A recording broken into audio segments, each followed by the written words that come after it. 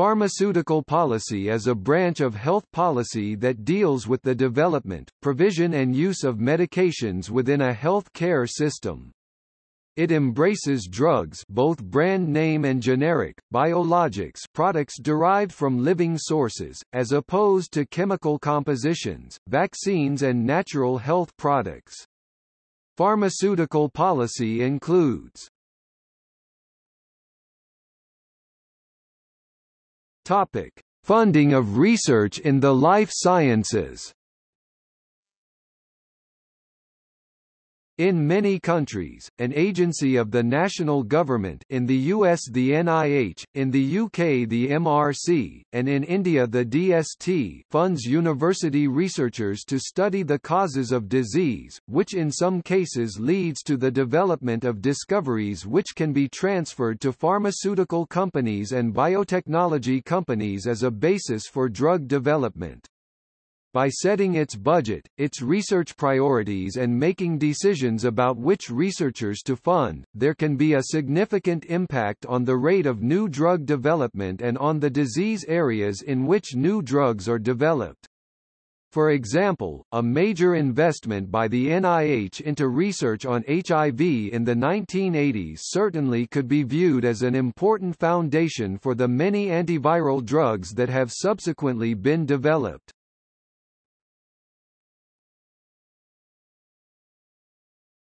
Topic: Patent law. While patent laws are written to apply to all inventions, whether mechanical, pharmaceutical, or electronic, the interpretations of patent law made by government patent-granting agencies, the United States Patent and Trademark Office, for example, and courts, can be very subject matter specific with significant impact on the incentives for drug development and the availability of lower-priced generic drugs.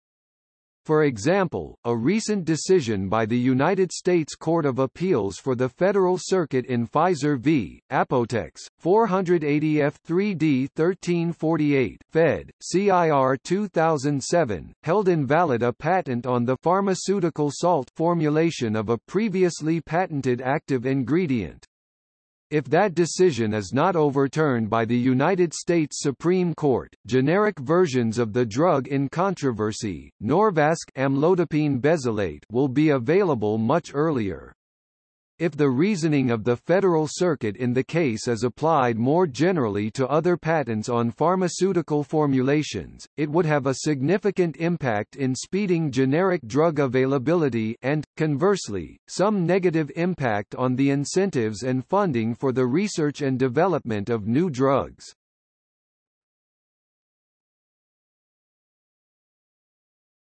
Topic: Licensing.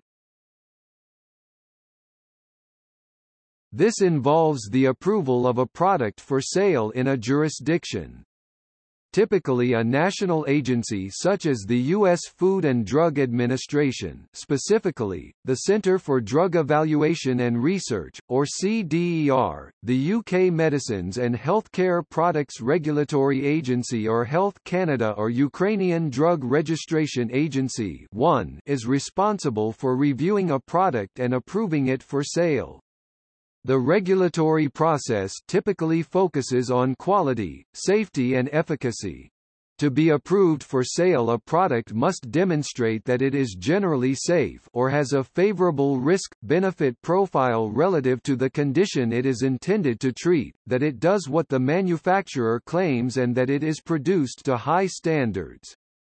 Internal staff and expert advisory committees review products.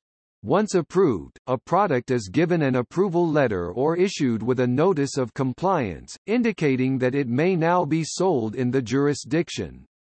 In some cases, such approvals may have conditions attached, requiring, for example, additional post-marketing trials to clarify an issue, such as efficacy in certain patient populations or interactions with other products, or criteria limiting the product to certain uses.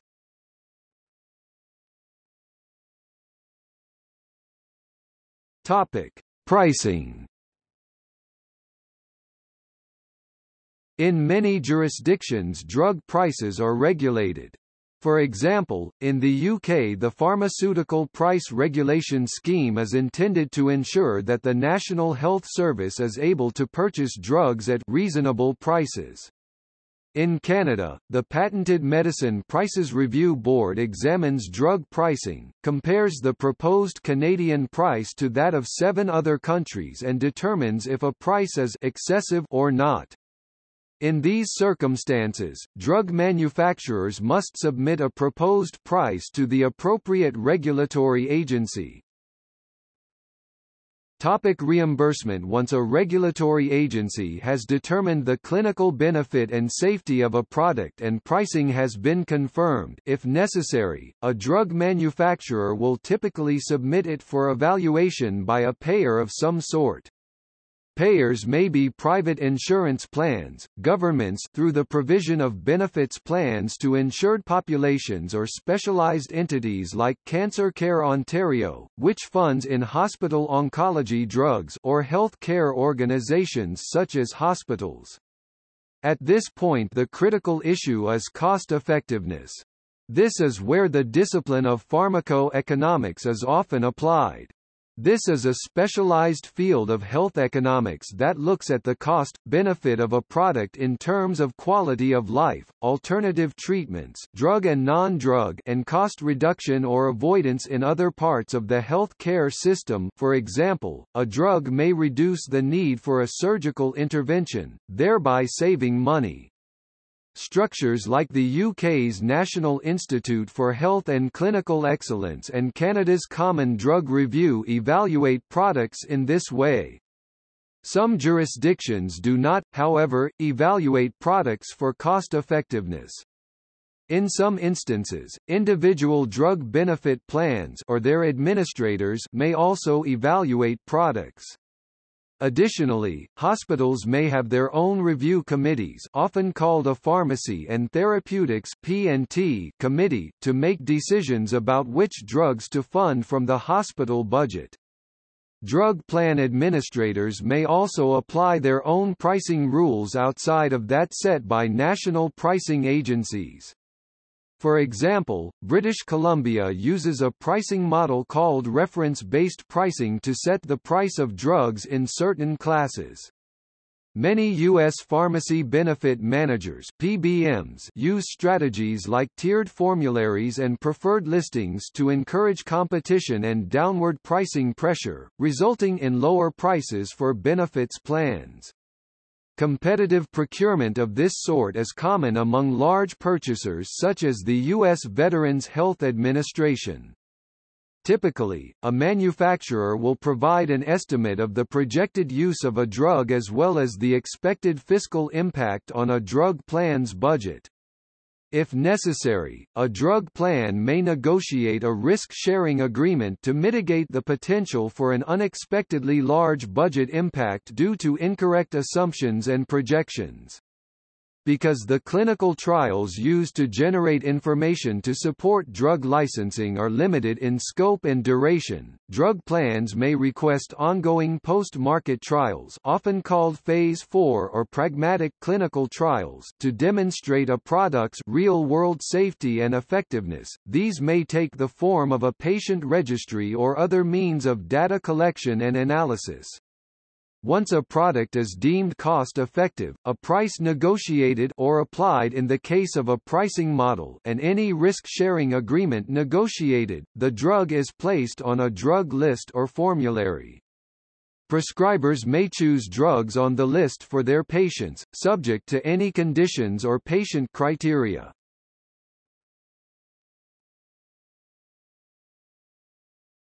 Topic: Formulary management. At the core of most reimbursement regimes is the drug list, or formulary. Managing this list can involve many different approaches. Negative lists, products that are not reimbursed under any circumstances, are used in some jurisdictions, cf. Germany. More dynamic formularies may have graduated listings such as Ontario's recent conditional listing model. As mentioned, formularies may be used to drive choice to lower-cost drugs by structuring a sliding scale of co-payments favoring cheaper products or those for which there is a preferential agreement with the manufacturer. This is the principle underlying preferred drug lists used in many U.S. state Medicaid programs. Some jurisdictions and plans, such as Italy, may also categorize drugs according to their essentialness and determine the level of reimbursement the plan will provide and the portion that the patient is expected to pay. Formularies may also segment drugs into categories for which a prior authorization is needed. This is usually done to limit the use of a high-cost drug or one that has potential for inappropriate use, sometimes called off-label, as it involves using a product to treat conditions other than those for which its license was granted. In this circumstance, a health care provider would have to seek permission to prescribe the product, or the pharmacist would have to obtain permission prior to dispensing it.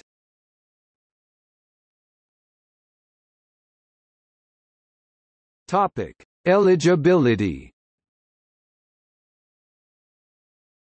Depending on the structure of the health care system, drugs may be purchased by patients themselves, a health care organization on behalf of patients, or an insurance plan, public or private. Hospitals typically limit eligibility to their inpatients. Private plans may be employer-sponsored, such as Blue Cross, mandated by legislation, as in Quebec, or consist of an outsourcing arrangement for a public plan, such as the U.S. Medicare Part D scheme.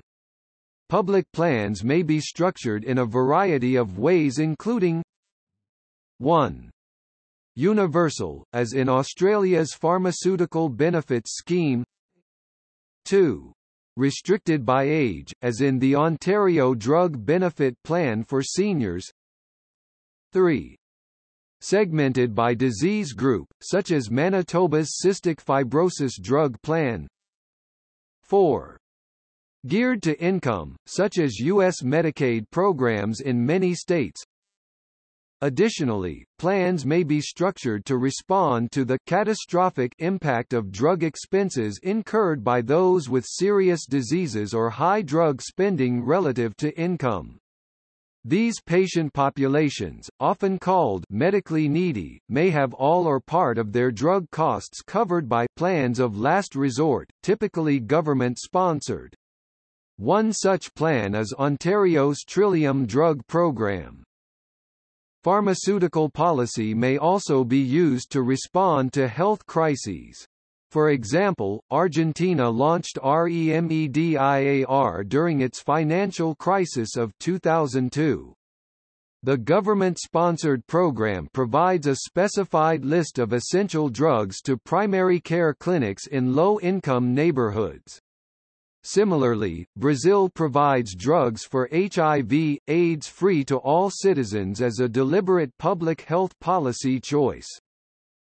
Eligibility policy also focuses on cost sharing between a plan and the beneficiary, the insured person. Co-payments may be used to drive certain prescribing choices, for example, favoring generic over brand drugs or preferred over non-preferred products. Deductibles may be used as part of geared-to-income plans.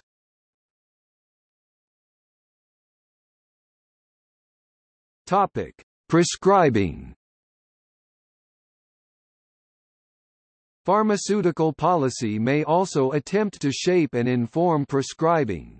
Prescribing may be limited to physicians or include certain classes of health care providers such as nurse practitioners and pharmacists. There may be limitations placed on each class of provider. This may take the form of prescribing criteria for a drug, limiting its prescribing to a particular type of specialist physician, for example, such as HIV, AIDS drugs to physicians with advanced training in this area, or it may involve special drug lists that a specific type of health care provider, such as a nurse practitioner, may prescribe from. Plans may also seek to influence prescribing by providing information to prescribers. This practice is often called academic detailing, to differentiate it from the detailing provision of drug information done by pharmaceutical companies. Organisations such as Australia's National Prescribing Service typify this technique, providing independent information, including head-to-head comparisons and cost-effectiveness information to prescribers to influence their choices. Additionally, efforts to promote the appropriate use of medications may also involve other providers like pharmacists providing clinical consulting services. In settings such as hospitals and long-term care, pharmacists often collaborate closely with physicians to ensure optimal prescribing choices are made. In some jurisdictions, such as Australia, pharmacists are compensated for providing medication reviews for patients outside of acute or long-term care settings. Pharmacist collaboration with family physicians in order to improve prescribing may also be funded.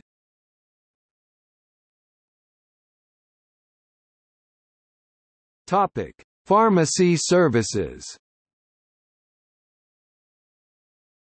Pharmaceutical policy may also encompass how drugs are provided to beneficiaries.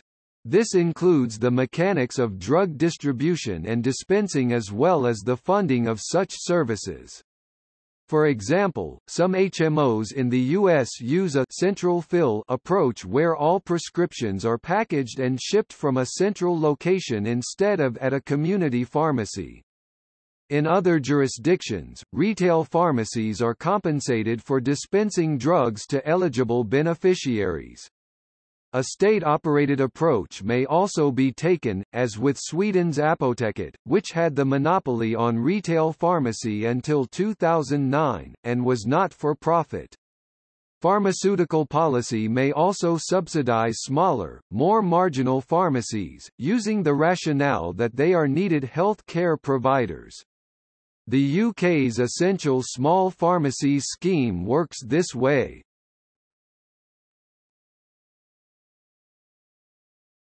Topic.